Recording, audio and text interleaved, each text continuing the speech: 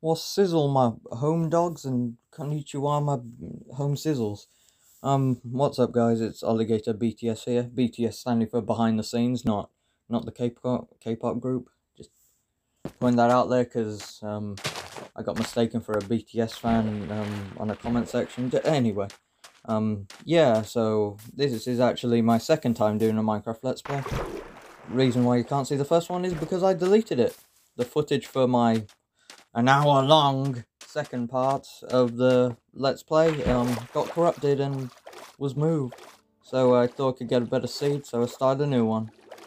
And look at that, what an amazing seed, surrounded by islands and a shipwreck. Yeah. Most people start Minecraft in their world by mining trees. No, I get sugarcane and a shipwreck. Great. This is also my first time seeing a shipwreck, so I was very excited at the time, finding all this loot, like treasure maps, paper and all that. But now I realise that really is some of the bottom of the barrel stuff that you can get in shipwrecks. I've heard people get diamonds, emeralds, gold, iron, all that stuff in there. But no, not me, I get some nice paper. But I did know at the time that there were 2 chests in a shipwreck. There might be more, but I couldn't be bothered to check, because I would drown. But yeah, I raided both of them, and that one's equally bad. Okay. Luck is not really on my side here, but hopefully we can push through it, so I'll just let my feeble attempts of raiding the ship just play out for a bit.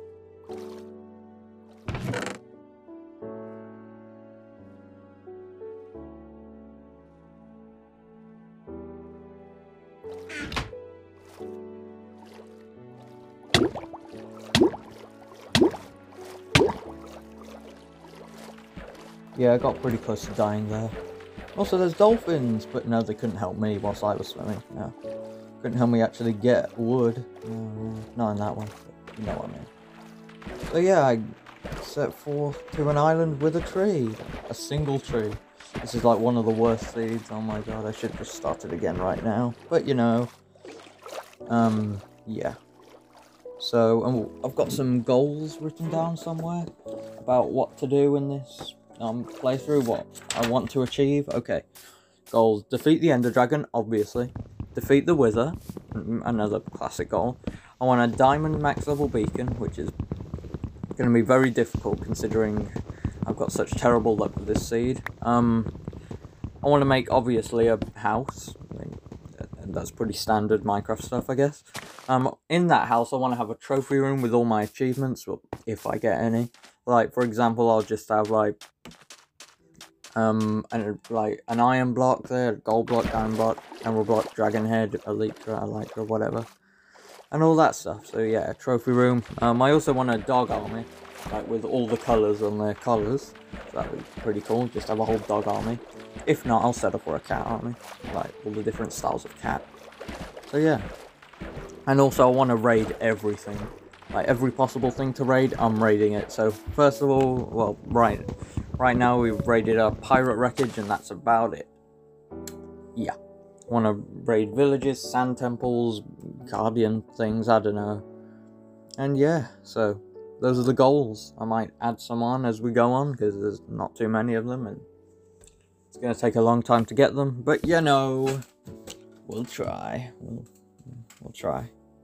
So here I go, actually getting wood. I'm on a fairly okay island now. Just mining some wood, you know. Just getting the wood. Yeah, I really should have edited this video to make it a bit more entertaining. But look at that! One of my goals. I'm very happy at this point because I found an island full of walls. So I'm really happy with that, but spoiler alert, they don't last. No,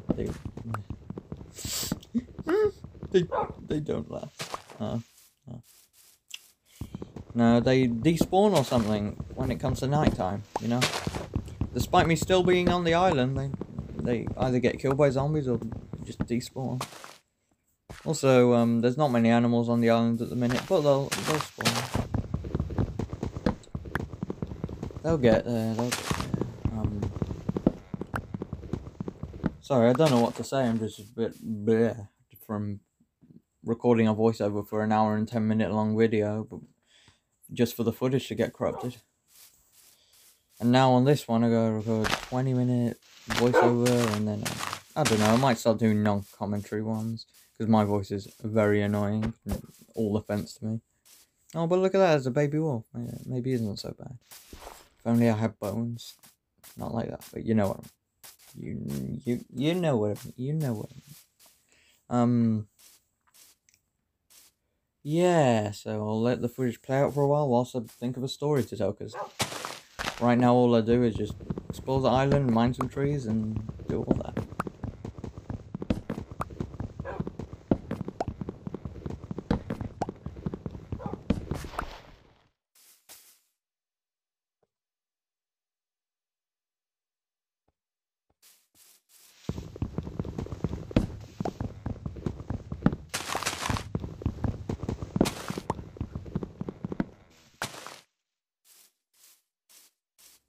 Yeah, this is very boring. Oh, an apple.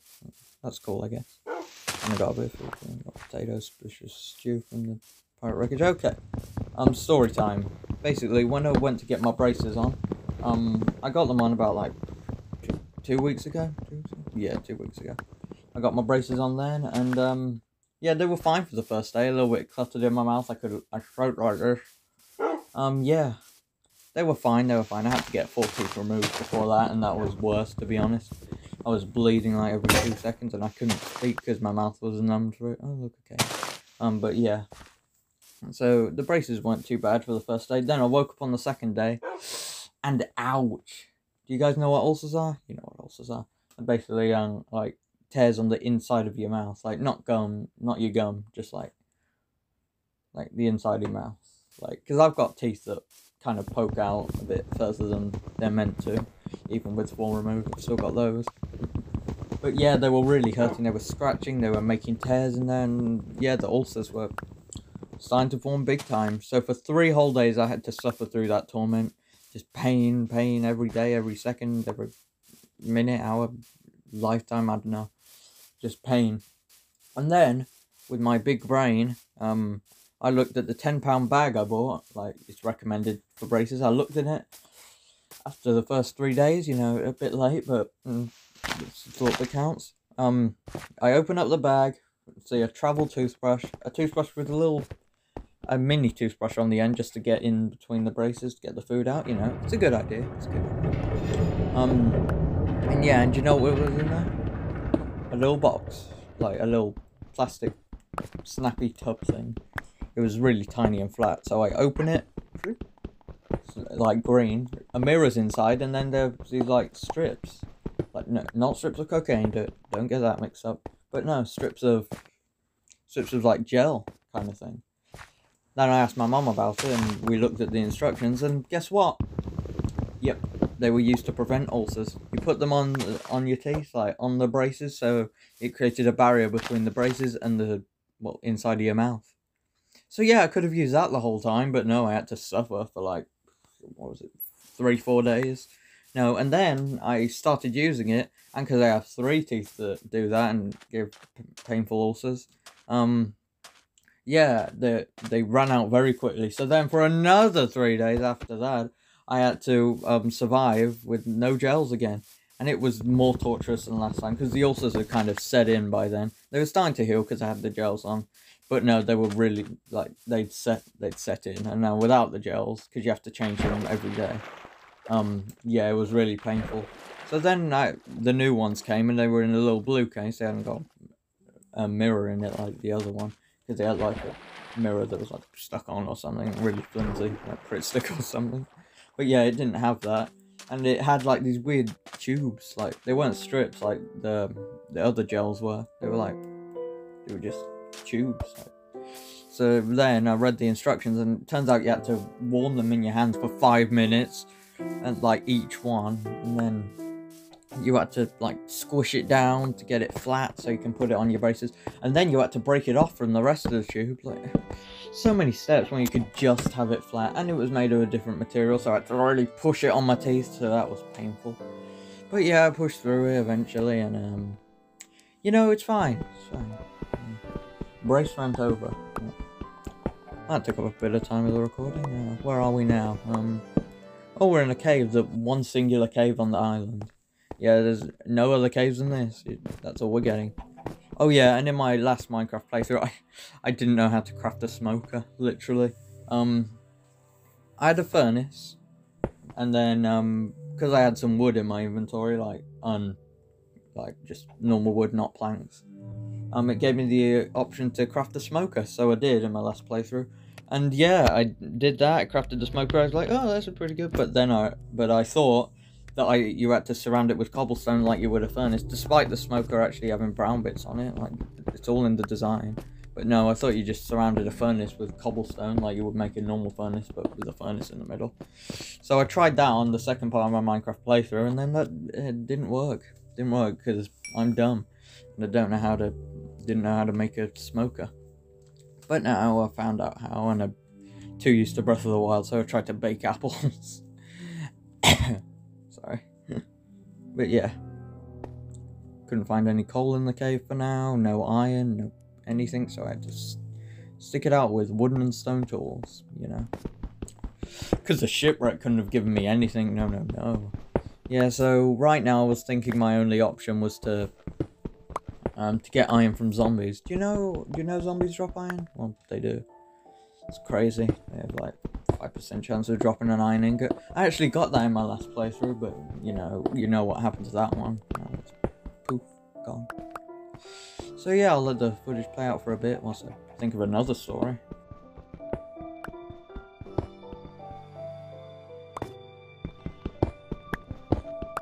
Yeah, at this point I was thinking, no torches, no, I don't need torches, the viewers can definitely see what's going on. I mean, I was literally inches away from the TV, because I said I was playing on an Xbox. But no, I thought you guys could see, which you can't, literally. I can't even see what's recording this voiceover. But, nope, this is going to be my home for the night, because I learned from my last playthrough that going out in the night, that's not the best idea. Yeah. And on last time I died 4 times in the first video. Well, first and second. Sorry, I got corona. JK, bro. Yeah, sorry about that. I'm pretty cringe, if you know what I'm saying. I'm so sorry. Yeah. And here's my first time upgrading my map to level 4. Does that even do anything? I don't know. First time upgrading my map. Yep. There we go. And I to zoom out and clear. I was like, what the fuck? And yeah, it turned out you can rename the map. So, you know what I named it? You'll see in a minute. You'll see. Hopefully in this video, was in the next one. So yeah, I was pretty confused with this because I'm not the smartest person. So yeah, let's see if I rename the map here. No. Just going to be called Map 1 for the rest of the playthrough. Yep, level 4. Nope, going into the furnace. I literally have nothing. No iron to smelt, no gold, no diamonds, no anything. No, I could have got diamonds anyway, because no iron pickaxe. But yeah, so I decided to settle down on this island for now. And that's where I am today, because I haven't finished my playthrough yet, obviously. In the next video, I'll still be on the island, and maybe the one after that. And hopefully I'll set out on the one after that. Ooh, do you know what I need? Do you know what they should add, if they haven't added them already, into Minecraft? Backpacks. I know they got shulker boxes where you can just carry your stuff around, you got your ender chests and all that. But no, you need something more accessible. Wait, do barrels do that? No, they don't. So yeah, I'll let the footage play out for a bit. I think of another story. Why I didn't tell a story to start with on this one. I said I was going to. See you later.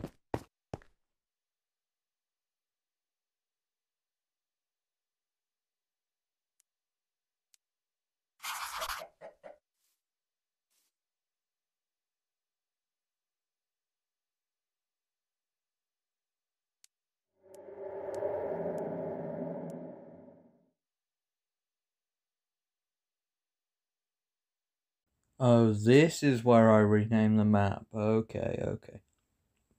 I'm also, if I sound a bit different here, it's been about 5 hours since that recording, the last one you've heard. So yeah. So obviously I name it the ultimate map. I mean, what else could I name it? And yeah, ultimate map. Oh Jesus, I was gonna come up with another story, didn't I? Okay, sisters. You got a sister? I've got a sister. Crazy, right? Ha ha ha. Basically, when she outgrows clothes, do you know what she does? I can't talk with these braces. Oh my god. When she outgrows clothes, what do you think she does with them? Yep, the only logical thing. She obviously cuts them up and makes them into crop tops or shorts.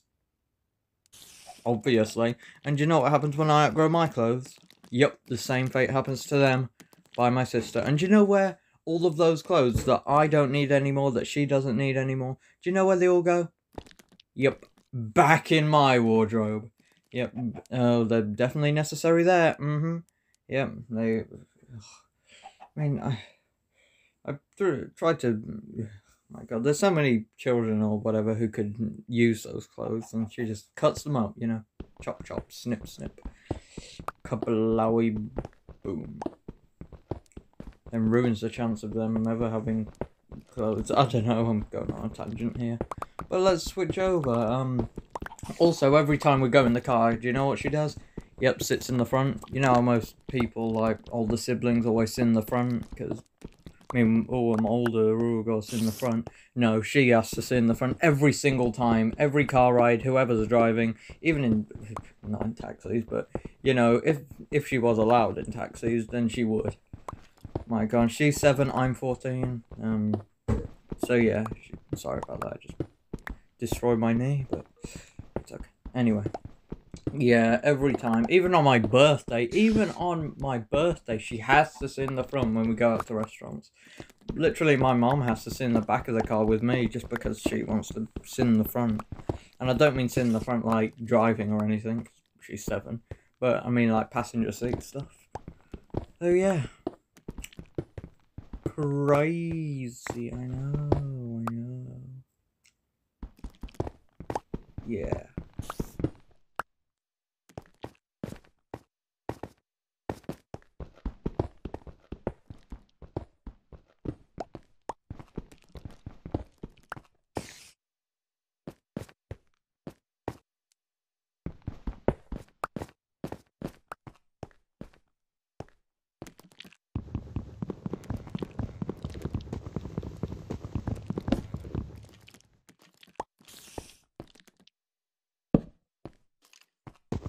Yep, what a good idea of mine, putting a chest in the window. Yep.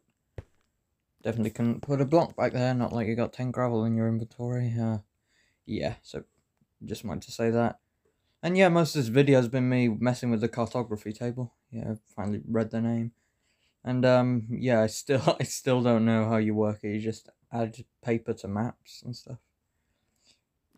Speaking of maps, I really need to see where that treasure map leads to instead of just doing stuff. But you know, in the next episodes I'll settle down on the island, you know, make some reformants and all that stuff. So yeah. What else is there? Also, my sister has a desk in the lounge, which is the living room. I call it the lounge just because. And yeah, she has a desk with all of her stuff on it, literally everything. Toys, little figures, pencils, they're everywhere. I tidy it up, yeah, because what a good sibling I am, tidying up her desk. And do you know what she does? Yep, she throws everything about, messing up the whole lounge in the process, messing up her desk and everything. My efforts go in vain. And I do that every time. Every time she leaves the house, I tidy up her desk out of the goodness of my heart. But no, it's never good enough, and she has to mess it all up again. I spend time, I could be just chilling on the sofa watching a movie. No. I'm tidying her desk out of the kindness of my heart, but, you know, I don't matter, apparently. Sorry, sister rant, you know. I'll just let those 10-20 seconds play out, just without my commentary and my awful voice. See you guys next episode.